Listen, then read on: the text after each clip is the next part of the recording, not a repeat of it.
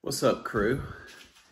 Welcome to Ken's How-Tos and Reviews. I'm gonna show you a little quick, easy video on how to get a tack strip up. So once you rip your carpet up, you're gonna have these nasty old tack strips.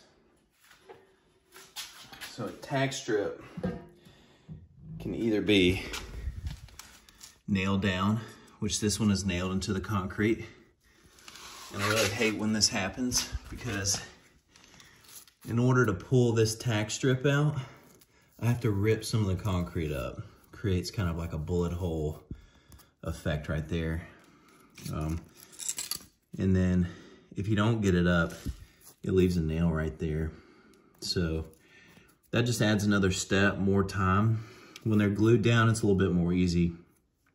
But here's a quick and easy way to get these up. A shovel. So you just go right under it, pop it up.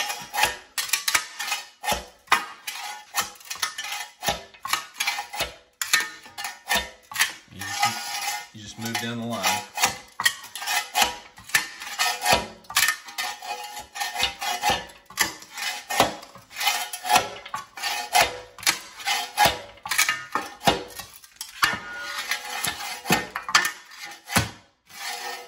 Careful with your baseboards too.